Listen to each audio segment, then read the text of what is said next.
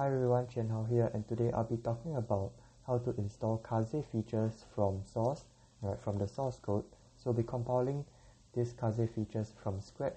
And if you're familiar with the AKAZE algorithm and you're interested in doing computer vision research, then this video may be for you, because I have personally gone through a lot of pain trying to install KAZE features, things like OpenCV version. There are many issues I ran into, so I thought that I would make a tutorial so that I can make your lives easier. I will also be going through a bunch of common pitfalls that we might face, and hopefully that would alleviate your suffering. Okay, so first of all, let's get our system set up. So let's go ahead and do the typical sudo apt update. So with that installed, we can go ahead and install our favorite tools, right? So I'm gonna install Vim, and I already have it installed. And I'm going to install make, right? So make is one of two. Right now it's not installed. Let's install it. Okay, next thing we're going to need is cmake, right? We're going to install cmake. Alright. Lastly, we're going to want to install G++. Let's go ahead and sudo apt install G++. And those are the basic tools that we'll be using. So the next thing we're going to need to do is download OpenCV as well as a KAZE package. So we copy it. So do note that I am showing my own repository over here because I have edited the code a little bit because there was an error that popped up when I tried to use the original code. So I've gone ahead and forked the repo from GitHub, and you can clone my repo instead. We go ahead, I'm going to install it in the downloads folder. I forgot to say we need to install Git as well. Let's go ahead and git clone it. And now we see that we have it there. So if we cd into it, then the first thing we need to do is, as for any package, it's good to read the readme. So a few things to note over here. This code is compatible with OpenCV 3. Do note that it is not compatible with OpenCV 4. Additionally, if we want to compile KAZE compare, then we're going to need to download and compile OpenCV Contrib as well, because those are the optional extra packages that KAZE compare uses to access SIFT and SIRF. So without further ado, let's go ahead and install OpenCV 3. So going over to the web browser and searching OpenCV 3 download, we're brought to the website. So I'm gonna go ahead and scroll down to the latest OpenCV 3 version and copy the sources. Then I'm going to cd into the downloads folder and download it. Alright, so we'll go ahead and unzip it. And now we can go ahead and cd into it. And once again, as with any package, the first good practice to do is to read the readme. So unfortunately there isn't that much information about installing in the readme, but don't worry, I'm going to guide you through the installation. In addition to downloading OpenCV is to get the OpenCV Contrib packages.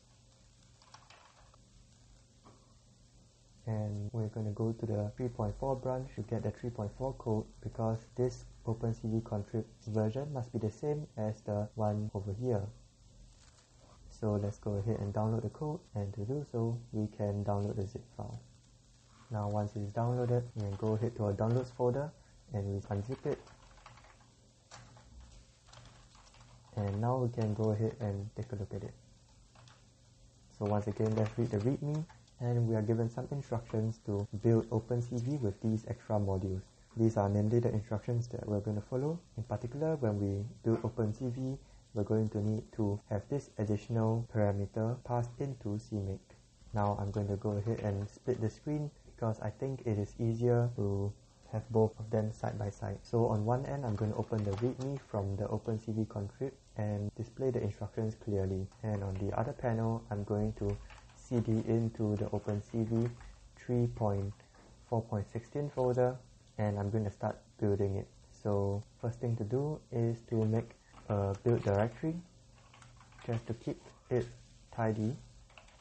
And in here, we're going to type cmake -d OpenCV extra modules path, and we're going to provide the path to our OpenCV Contrib modules folder.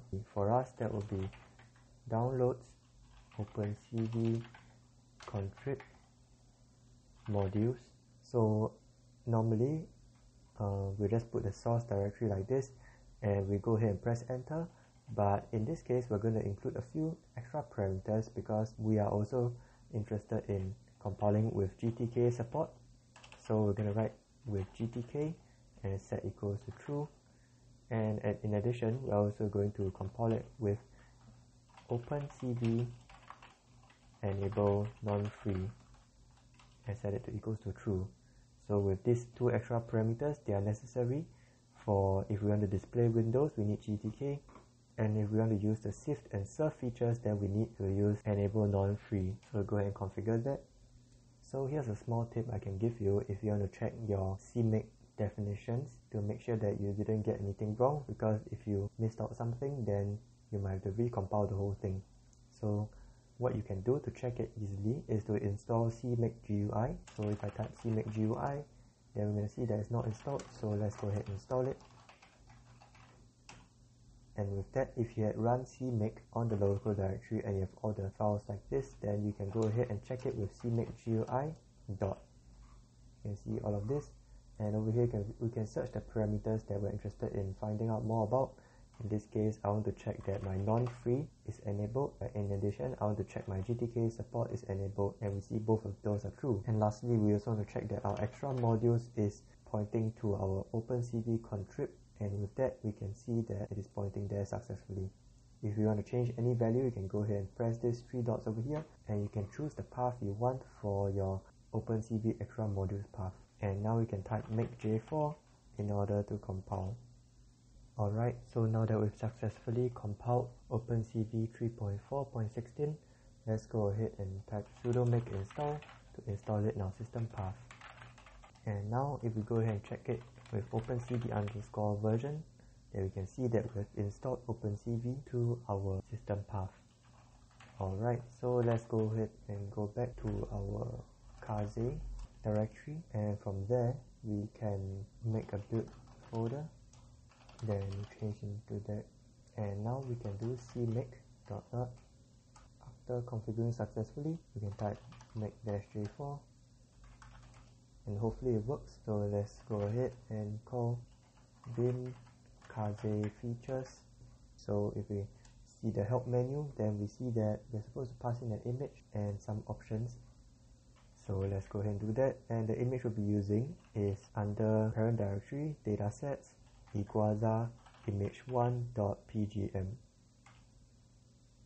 And if we see the pop-up, then that means we have installed KAZE features successfully. So with this image, all the green circles are features, and the radius of the green circle indicates their scale. We can go ahead and test our other compiled binaries. So we can do KAZE match, and this will take in two images, and I'm going to pass in image 2, and it's going to find matching features between the two images indicated by the blue line. So for image 1, we have these features. For image 2, we have these features, and they actually have descriptors. So image 2 has some Gaussian noise on top of the image 1, and we see that KAZE is still able to match the features quite well, showing that the KAZE algorithm is robust to noise. And lastly, we can test out bin/KAZE compare, and for this we'll need to pass in two images. So we'll be using image 1 and image 2, and what KAZE compare will do is it would apply the SIFT algorithm, the SIFT algorithm, and the KAZE algorithm, all three algorithms on these two images, and it'll let us see the comparisons. So passing in the first image as well as the second image, we see three windows pop up. The first window here, we have our KAZE algorithm, we have our SIFT algorithm, and lastly we have our SIFT algorithm. So this is a good way to compare between the different methods, and you can pass in any image of your choice. And so with that, we can conclude the compilation of KAZE features. And now let's talk about the few difficulties you may run into. The first error comes with not installing G++. So if you try to CMake, then it may say that there's a CMake CXX compiler error, in the sense that they cannot detect a compiler to compile your code with.